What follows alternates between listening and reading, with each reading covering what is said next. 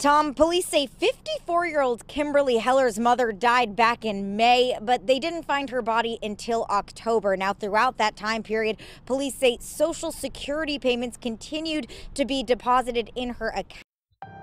Kimberly Heller, aged 54, was arrested on November 18, 2021, and charged with abuse of a corpse by the Bedford Police Department.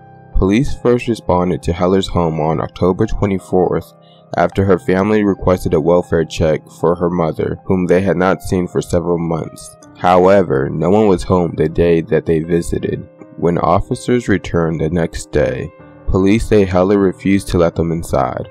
Police returned with a search warrant and discovered her mother's dead body. An autopsy later determined that Heller's mother had died of natural causes just days before Memorial Day in May.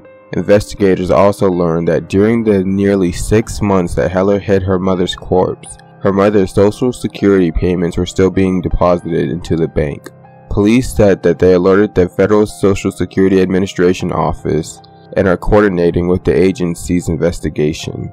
It is unclear how much money in Social Security checks Heller is alleged to have pocketed, but Heller was expected to be arraigned on January 6, 2022. This, however, is not the only recent case of family members keeping their dead parents' body at home for months. In September, an Australian man was arrested for mummifying his mother and keeping her body preserved in the basement via an assortment of ice packs and bandages. The local authorities alleged that the man, who was 66 years old, continued to collect his 89-year-old mother's pension and welfare benefits for more than a year. It's crazy times that we live in where people are willing to keep a dead corpse inside of their home for a paycheck. Let me know what you guys think about this story in the comment section. Thank you for tuning in.